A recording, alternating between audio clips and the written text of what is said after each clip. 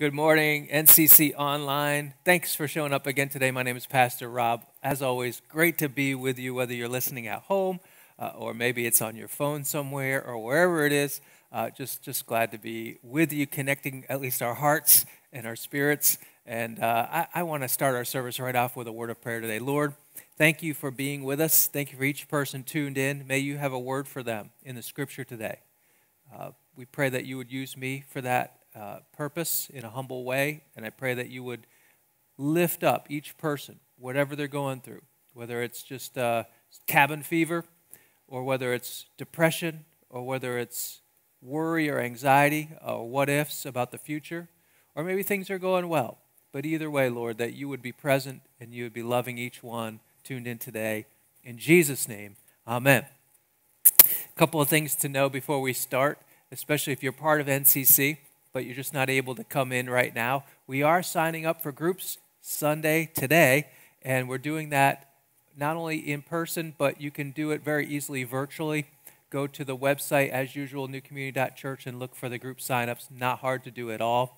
I understand if you're just not ready to be in a group right now, but groups are just a big part of our community. It's how we connect. It's how we grow spiritually, and it's just a way to make friends, so we want to keep our groups moving along. I also want to let you know we are doing another 516, and God had put it an opportunity to serve our neighbors, to have local compassion for MACU, Mid-Atlantic Christian University. Of course, you've heard that their roof collapsed in their main building, their main classroom, but also where their food is served, and so they've been asking local churches to help with the food. We're going to do a food drive and try to get care packages with a lot of food into the hands of these students so that they could have sort of nourishment and a pick-me-up as they study and try to learn about God in their Christian university. So look at Facebook. There's a post there that gives you all the information. Even if you're not ready to come back in church yet, don't worry, there's a touchless way to still bring in and be part of that drive. So check that out as well. Today we're continuing our series, Stories You Didn't Hear in Sunday School. Now we said last week, and if you didn't hear last week, please go back and listen to that message about Rahab. Really powerful and hopefully encouraging message about someone that God used, taking a bad reputation and moving it into good. Story you probably didn't hear in Sunday school because of her bad reputation, because of what she used to be. And yet some of these stories are the most powerful and profound. You heard about the stories of David and Goliath. You know about the story of Samson and what he did. You probably heard the story of Noah and the flood and Jonah and the ark, Abraham and Sarah and all these wonderful people. But you probably haven't heard of a guy named Shamgar. Unless you've been in church like a long, long time, then maybe you have, because this is a pretty obscure reference. This man named Shamgar was someone that God used, and that's who I want to talk about today. Last week I read the passage about Rahab, and it was a long passage and told a pretty lengthy story. She got a lot of sort of face time in the Bible. And not only in the Old Testament, we find out that twice in the New Testament, she's referred back to as a person of momentous faith. In fact, she makes the Faith Hall of Fame in Hebrews 11, which I think is fantastic because of what she did and how she believed in God. But this person only gets one verse. So I'm going to read that whole passage too, but it's going to take me a very less amount of time. Judges 3:31 says, after Ehud came Shamgar, son of Anath, who struck down 600 Philistines with an ox goad. He too saved Israel. Shamgar, who dat? I mean, who is this guy? What do we know about him? Who's Anath? We never heard of him, his father. I don't know. He's a nobody. He doesn't have any military skills. He's using a farmer's tool. He's a farmer. He's a rural guy that just happened to be the right place at the right time. God used him. And it tells me something very profound, this sort of throwaway verse that you might read right over and not think anything about it. It tells me that God will take nobodies and use them as somebodies for his purposes. God will take nobodies, which includes Shamgar, but also includes you and me today, and make us into somebodies, that is, people that he wants to use. Little by little, bit by bit, equipping us, helping us, growing us, making us more like Christ for his purposes. that which he put us on earth for. And that is such a powerful message. I hope you lean in today. Now, you might be thinking already, Rob, I've heard that message before. You may have literally heard a sermon on this. And I know I've heard at least 5 sermons on this before. And I get that. You may, what does that really have to do with me? I think the problem isn't that we don't know that statement, but it's the application of it. And I really want to get into the practical. I want to give you 3 practical steps that Shamgar did that you and I should do. Maybe you've taken a couple of these steps already. Maybe you haven't. Maybe your first is, like we talked about last week, is simply to put your faith and trust in Christ as your Lord and Savior. That's your first step. Pray right now. Lord, come into my life. Take over. Confess your sins to him. Let him fill you with his Holy Spirit and follow Jesus. That's the biggest step.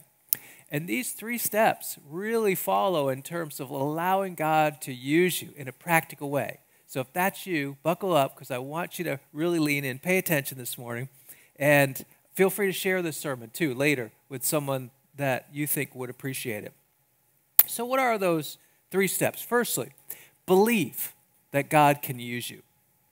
That's so important. That's so primary. Believe that God can use you. At some level, Shamgar, this sort of nobody who ends up in the story of the Judges, becomes one of the champions of God that's listed there with none other than the greats like Gideon and Samson and Deborah. He's right there in this story of who God would use to save Israel, and that's exactly what he does. So he had to believe it.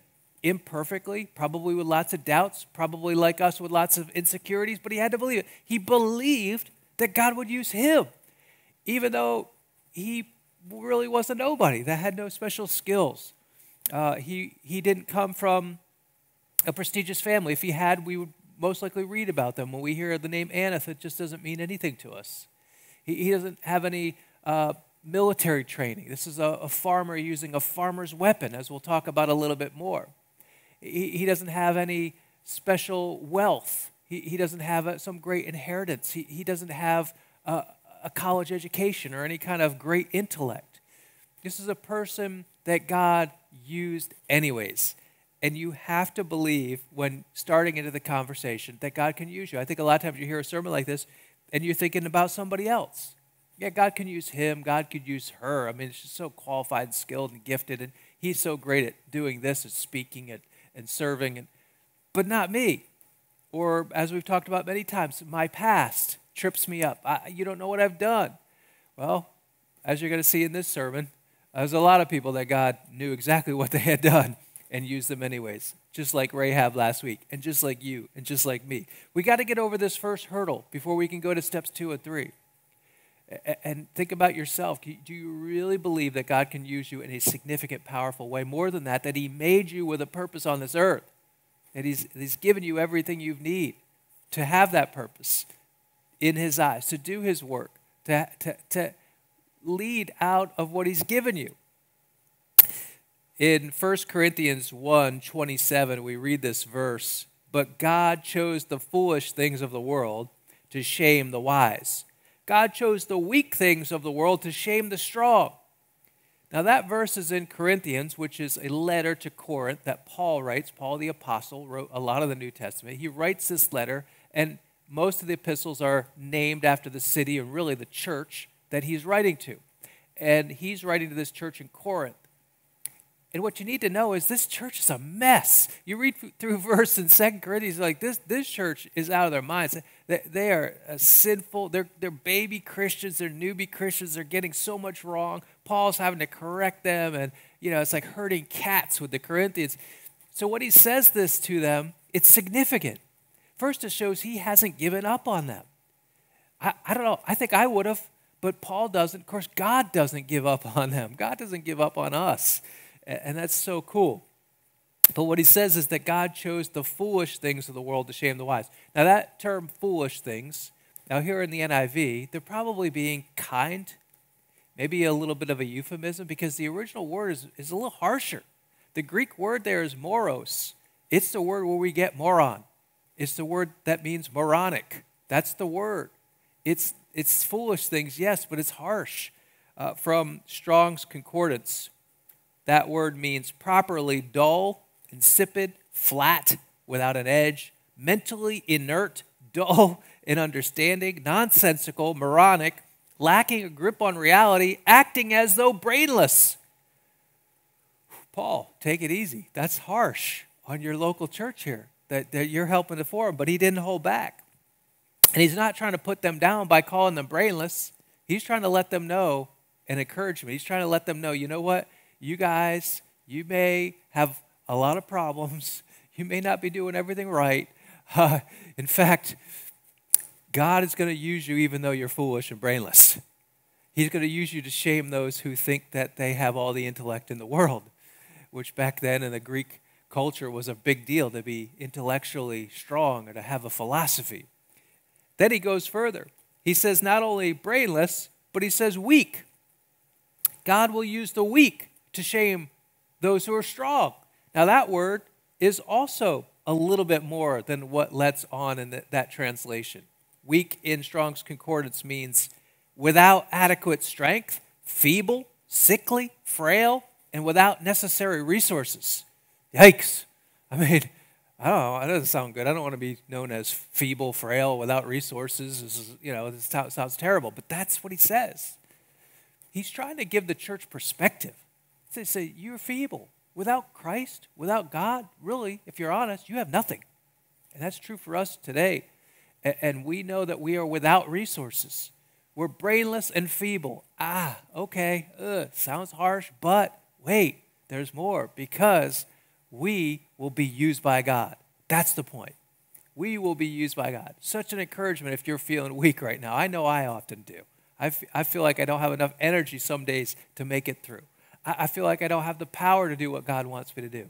And in some ways that's true if I'm relying on myself. But God says, wait, I have a special place and a plan for you. You remember King David? Now there's a great Sunday school story, really, before he was David, when he was the little shepherd boy that God used to slay Goliath, this monster of a person who was one of the Philistines, the same Philistines that Shamgar is attacking, this ruthless enemy of God's people who are slaughtering them and really just using Israel as their sort of whipping boy and abusing them and just complete godless people. God used David not because he was strong, not because he was older, not because he was trained. In fact, he was none of those things. He was the opposite of those things. He couldn't even fit into the armor they wanted him to wear, if you remember that story. He just had a slingshot, similar to Shamgar. He just had what he had.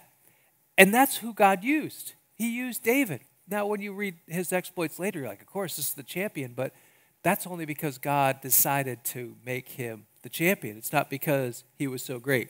Rahab, last week, we talked about her past. We talked about her occupation. We talked about how she was a woman of the night, and she was used and abused, and most of her life had not gone as planned. But then one day, she took a step of faith, and God used that in a powerful, miraculous way, transformed her life, gave her a new reputation, put her on the path, gave her all kinds of blessings, as we talked about. And ultimately, she becomes a direct link to Jesus Christ himself, ancestry speaking, and that's what God did there. Now, my own life has been marked by this.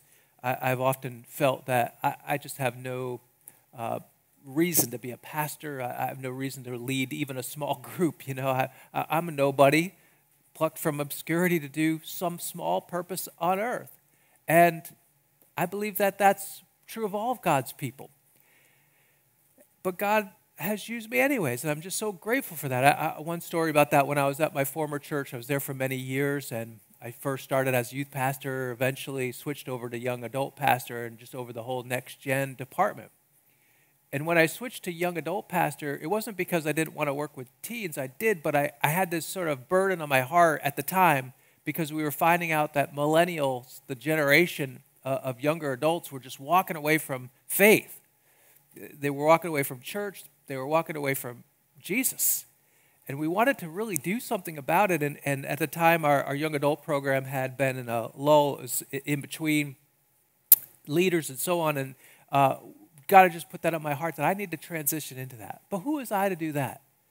I didn't have any special gifts. I wasn't that sort of guy that would lead millennials. I was already outside of that age group. But I felt like that's what God wanted, and so the church agreed and put me on a path to do that. The first thing I did was take a trip across the country to visit major young adult ministries and churches that were doing this really well. I wanted to see, what do the big guys do? That was my simple idea. I was like, and the church let me do that, and they paid for this trip, and I went to all these churches across the nation. And I went to these churches, and I visited their groups, and I talked to their leaders. And you know what? It was harsh because the leaders were blunt with me. They did not see me, for the most part, as someone who should be leading millennials. They let me know that. Some of them were very direct. You're too old. You don't have the skills. You're not a good enough speaker. You're not hip and cool. They didn't use those words, but that's what they were telling me. Your jeans aren't skinny enough. You don't have charisma. You're not that guy. You just don't have the it factor. And you know what?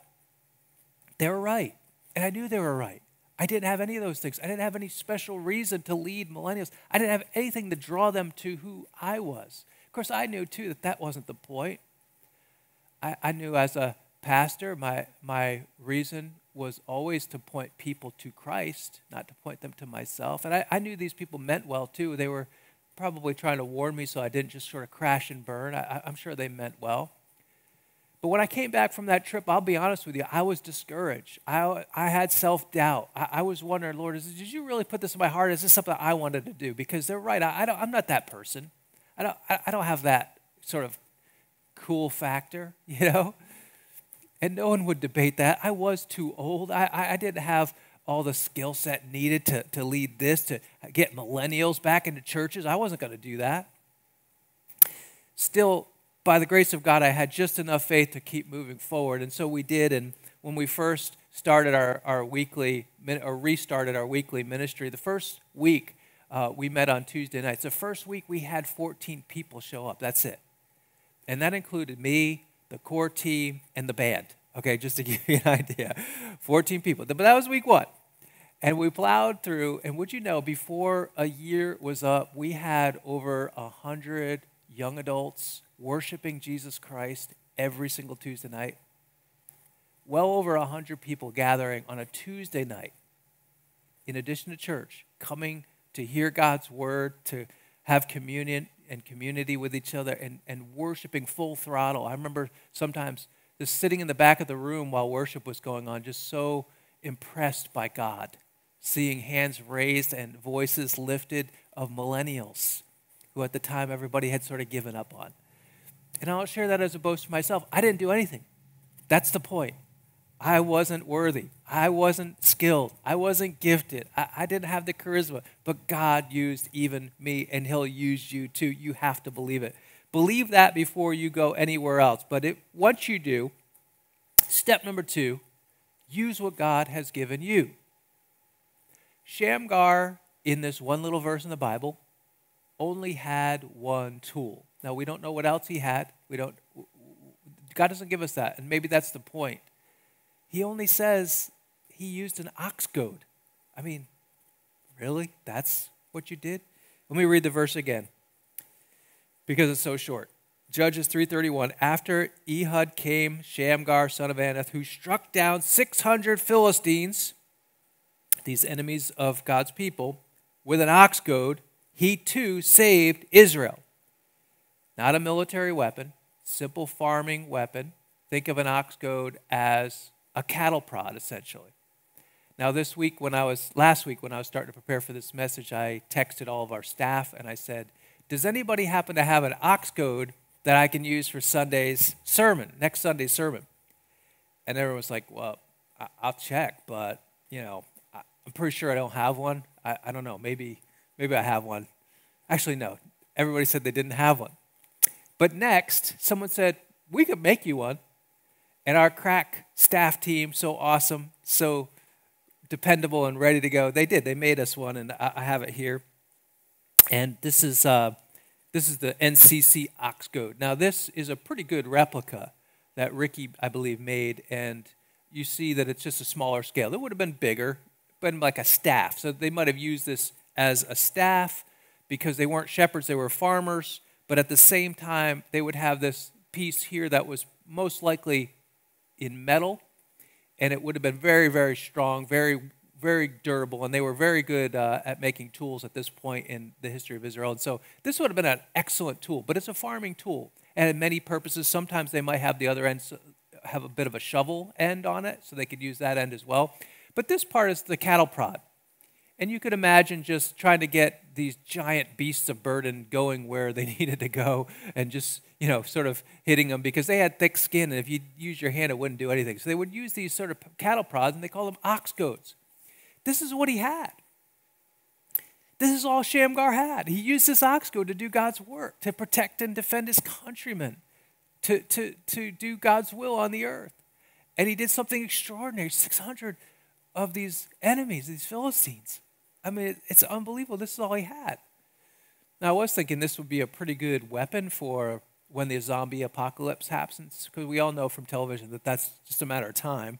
And 2020, if we're honest, it'd be a pretty good year. I'm thinking maybe by November, we're going to have zombies the way things are going. And so you might want to get yourself an ox goad because this would be pretty good, I think, against, no, you're not feeling that? Okay, well, whatever. But that's your ox goad. And I think it represents Shamgar in his tool, not so much his ability. And that's what God says to you and me. Use what you have. I've called you. I've brought you into my family through Christ, by his blood, by his sacrifice on the cross. I made you one of my children. But more than that, I've, from birth, given you a special purpose on earth. That's true for every human being. I don't care what weaknesses you think you have or that you actually have. So use the gifts that I've given you to do my will. And you probably already know what those are. I think most people do. Some people, I don't know what they are. Well, yeah, you probably do. And if you don't ask your best friends, they know what they are. They'll tell you very quickly. Or a pastor or someone who has some discernment. Do you remember the TV show MacGyver growing up? At least if you're my age or older, you remember, not the new one. I guess there's a new one. That's trash. But I'm talking about the original MacGyver, Richard Dean Anderson with the 80s hair and the skills that he had. The whole point of that show, of course, was each episode, starting with the pilot, he would take what he had and use it in extraordinary ways to pull off the unbelievable. And that was the formula for the show. Every episode, the very first pilot episode, he used a paperclip. That was his ox goad, if you will. MacGyver finds himself in a jam, which happened again every episode. He gets a paperclip, he bends it, and he uses it to short out a missile timer. And there's a picture of it. That's from the first episode. That sounds ridiculous. It was. It's 80s TV. But the point is he used what he had. Later in that same episode, he makes a rocket thruster by hitting a flare gun with a rock. I'm not kidding. And that sends two people, himself and another man, launched off a mountain where he later releases a parachute and makes a swift getaway. They just don't make TV like this anymore. 80s television was great. It was the golden age of television. Not really, but I do miss some elements. Like, you could have a car get in a fender bender and it would burst into flames. Automatic. Every time. You knew it was going to happen. Like in the TV show Chips, which we used to be. MacGyver had a purpose. His purpose was to get people out of jams. He knew that. More than that, he often was left without resources. So he would scavenge and see, what do I have? I have my duct tape. I have my bent paperclip. Maybe even a flare gun some episodes. And I'm going to use those for the purposes at hand. That's what God's trying to say to you today. That's the message of Shamgar. That's the message of a lot of the Bible. I mean, read it through. The big picture is real clear. Who God used. Why did he use them? It's almost like he's trying to make a point of who is most unusable and using them instead. That should give you and me great hope. In fact, I might go further to say, if you think you're very usable for God, you're probably not. The alternate is often true, and that's why Jesus said, look, if you want to gain your life, you got to lose it. You have to see this as a God's perspective that, I'm not all that. If you're someone who suffers maybe with pride or even narcissistic tendencies, say, no, let me crucify myself in Christ because I died with him and I'm not all that, and God is.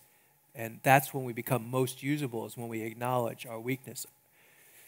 Use what you have. Now, what do you have? 3 things that every person has: your skills, your gifts, and your passion. Every person has those 3 things, automatic.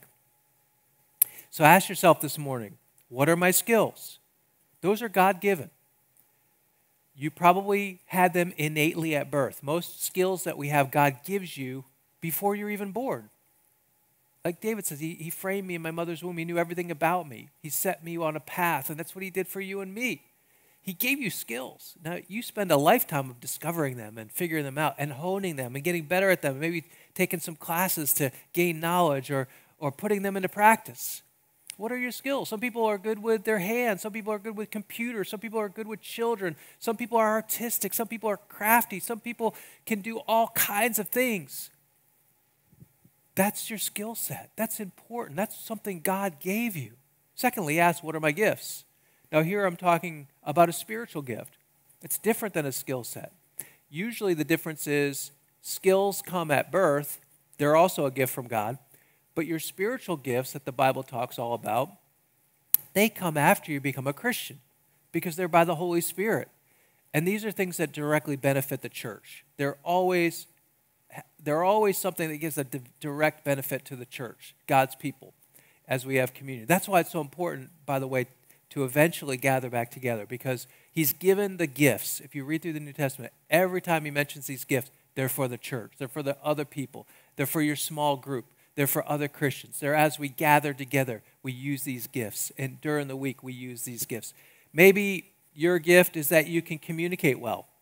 Maybe you are able to share your faith easily. That's a gift that God talks about. Maybe you can understand Scripture in a way that other people can't. Many people find Scripture very difficult. You find it not hard. That's because God gave you a spiritual gift.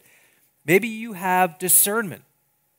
That's a spiritual gift, being able to know good versus evil in difficult situations. You might actually find yourself frustrated when you're reading online with all of the lack of discernment. That's probably because God gave you the spiritual gift of discernment.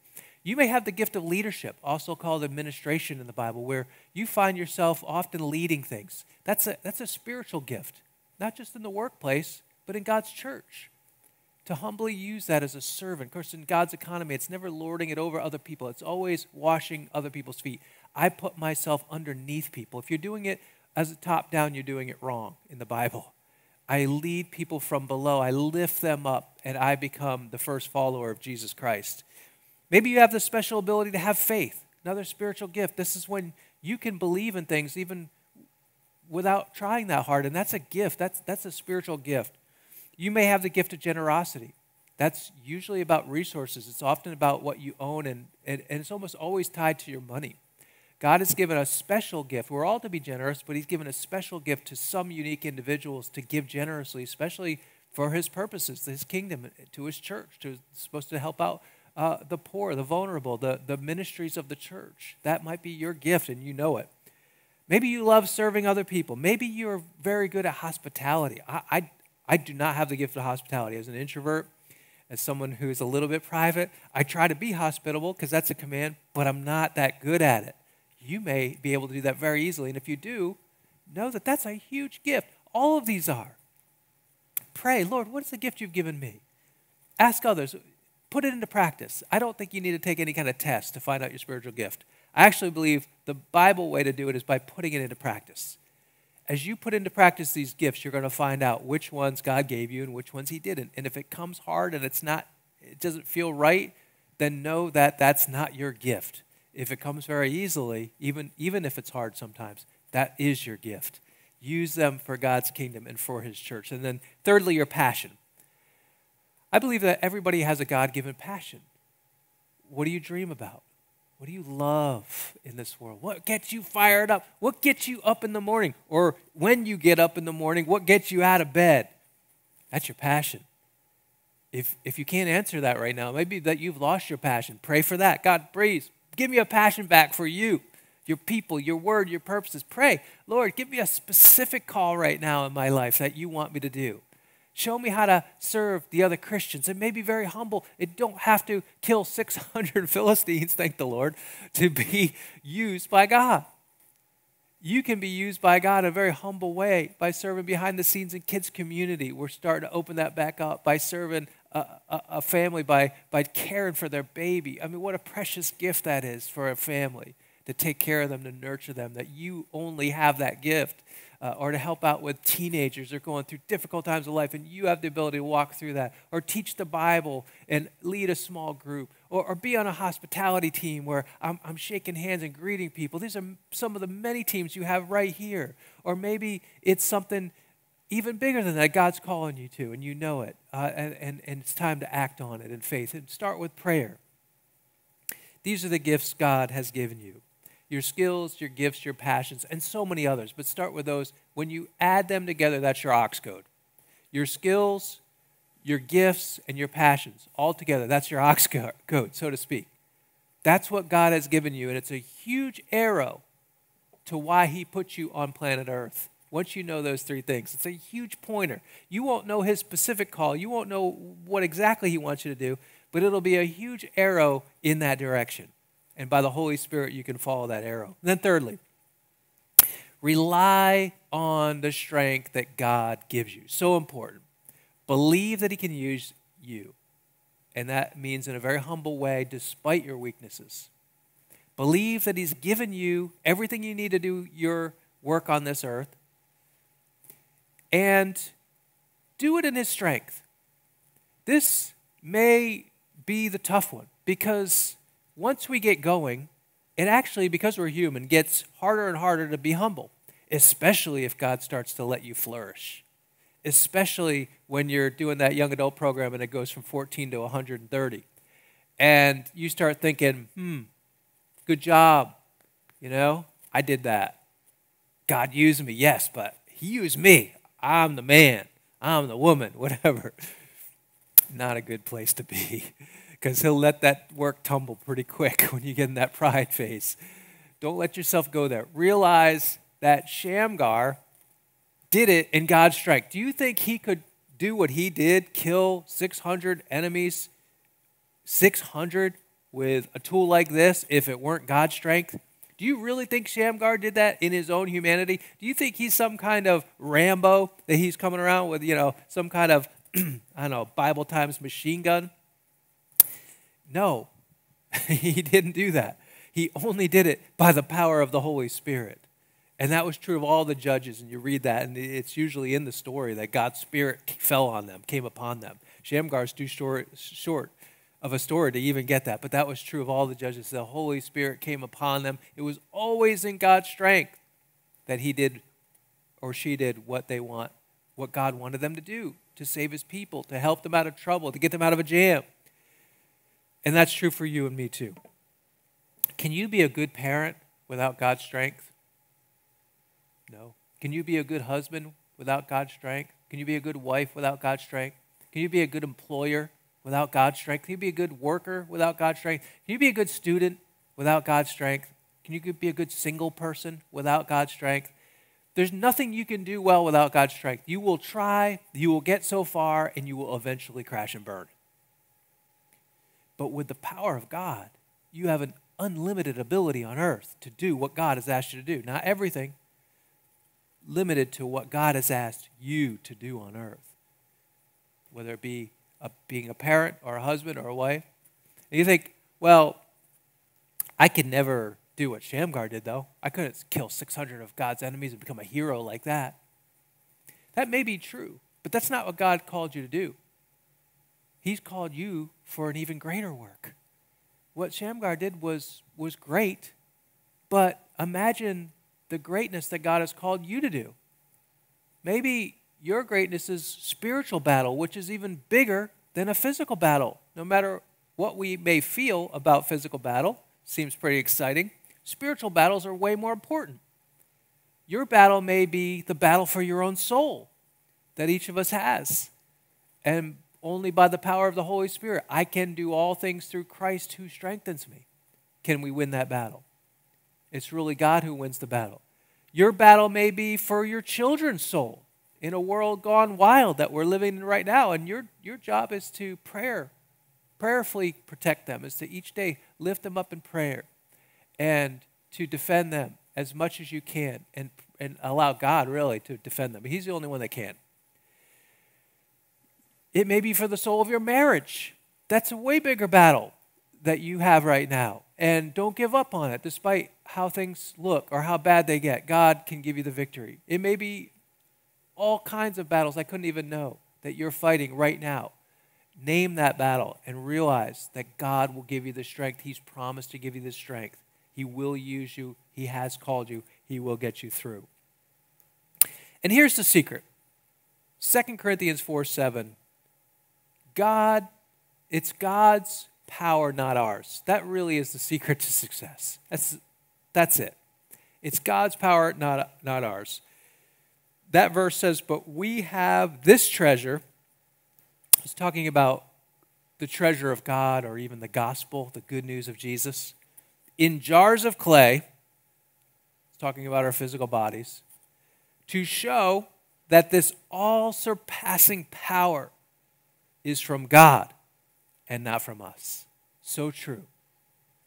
We have this treasure in jars of clay to show that this all-surpassing power, the strength that we have, unlimited resource that God gives for his work and his will and his gospel, is his, not ours.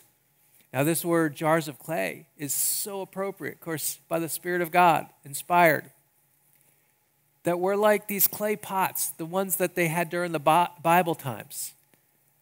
Two things that we know about them right away. One, they were extremely fragile. Today, we have some technology that can make pots a little better. These were the pots they had in their homes that were constantly breaking. You would use these for some purpose. You'd maybe have it on top of your cooking area. You would put it in your kitchenette, and it would fall, and it would immediately shatter into all these pieces. They were breaking all the time. They probably had to make these and remake these all the time. So God is telling us, realize you're fragile. You are not all that. Your strength is extremely limited. But that's okay, because my power dwells in you, and I will allow you to do what I want you to do if you'll trust in me. The second thing we know about these clay pots were that they were handmade. They were always handmade. They didn't have a fabrication process back then. They weren't machined or made in any other way other than by a potter's hand, one-on-one. So God is telling us that's true for you too.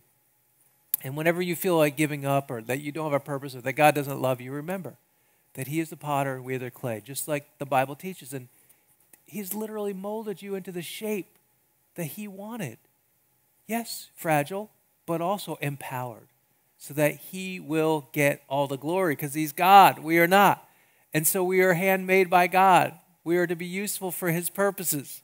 We get to know that he made us, and that's exciting.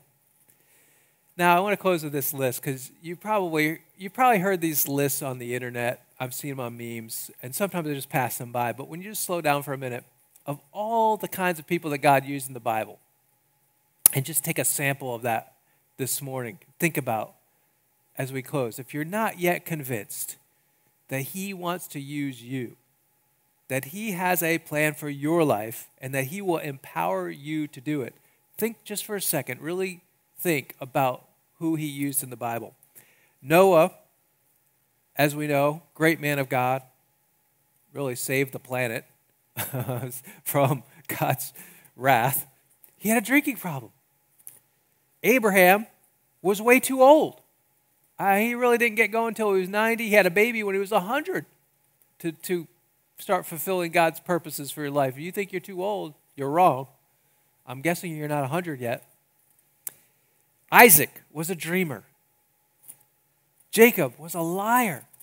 Leah was, how can I say this tactfully? She was beauty challenged, the Bible tells us. Joseph was abused. Do you know God can use abused people from the worst backgrounds? Moses stuttered. Phenomenal story. the voice piece of God, the one who would go before Pharaoh, this near all-powerful person, seemingly, and speak on behalf of God's people. He had a stuttering problem. It's true. Gideon was poor. Samson was a womanizer. Rahab was a prostitute. We talked about her last week. Timothy was way too young. Yet Paul says, don't let anyone look down at you, Timothy, because you're young. And I would say that to anyone who feels they're too young listening in right now. God wants to use you now. He wants to use you for his purposes today. Doesn't mean you still have time to go or rush into something. Doesn't mean you shouldn't prepare. You should. But doesn't mean that you should be not serving either or waiting for some time when you're older. Elijah was suicidal. That's right. We have mental illness in the Bible. We have people in complete despair and depression. David was an adulterer and a murderer. Isaiah preached naked. Don't ask. I'm not talking about that one. Jonah ran away from God. Naomi was a widow. Job lost everything. John the Baptist ate bugs. What a weirdo. He was a weirdo. And yet he was the precursor of Christ himself. God used him in a powerful, powerful way. Peter denied Christ. The disciples fell asleep while praying. Martha worried about practically everything. The Samaritan woman at the well was divorced 5 times, and she was living with a guy, the 6th guy. And God used her in a powerful way to reach her entire community for Christ. They were saved through the Samaritan woman at the well. So beautiful. Zacchaeus was too short. I can relate. Timothy had medical problems. Paul was a terrorist. You may not think of Paul as that way. Hopefully you think about him as the great, other than Jesus, the greatest person in the Bible, wrote most of the New Testament, half of the New Testament, was the greatest missionary of all times, launched the church by the Spirit of God. And yet, before he came to Christ, he was a terrorist. He was killing people because they were Christians. He was going from place to place to place, killing them. That's a terrorist of the worst kind. I'm glad God didn't cancel him. He had a plan for his life. And he's got a plan for your life too. Lazarus was dead. I'll end with that one because what are you going to say? This man died, and in this unique case, God rose him back to life and used him some more. Because that's what God wanted to do. That's what God made him for. He made him so that he would rise to life. So we would read about that in the Bible. If you're discouraged, you're down, you're not sure what your calling is, this is the day to clarify it. This is the day to cry out to God. He will show you. He's not trying to hide it from you. This is not a secret. It's just going to take you walking humbly with God by the power of the Spirit, dying to self, living in the Spirit, walking, keeping in step with the Spirit. And he will show you and he will use you for his purposes. You know, the greatest thrill, I believe, in all of life is knowing what God made you for. It's a great gift. And then using it and seeing God use you and being amazed that God would do that. It's the greatest thrill in life, virtually the greatest thrill. And if you're not regularly sensing that thrill in life, this is the time to move into it. Life's too short not to have that. Trust me. Believe that God has made you for a purpose. Believe that he can use you no matter what your weakness. Stop comparing yourself to everybody else. Well, she has this, and I see him having this, and that person can do this, and I see all their stuff on Facebook and Instagram, and don't do that. Because God has uniquely given you everything you need.